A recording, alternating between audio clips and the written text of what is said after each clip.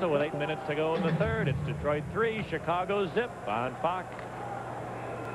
Great win of the season against the Chicago Blackhawks, and if they do complete this victory, they will have beaten the Hawks in 6 straight over the last couple of years. Last time Chicago beat Detroit was in January of '94. And they are owners of a 3-0 lead. Amani centers, they score! Denis Savard! His first goal as a return member of the Chicago Blackhawks, and they're on their feet in the United Center.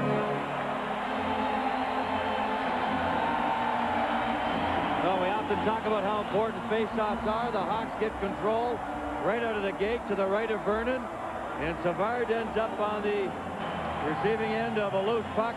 It was Amani with good hustle against Paul Coffey. The wraparound right to Savard, off the blocker, the goal post, and in the net to get the Hawks on the board. But good hustle, Pat, by Tony Amante to out-hustle Paul Coffey for the puck to allow Savard to get at it in front of the net.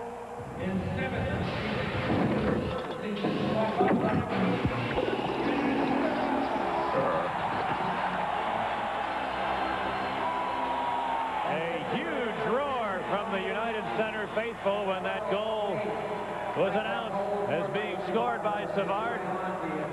Amani gets the only assist at 12:08.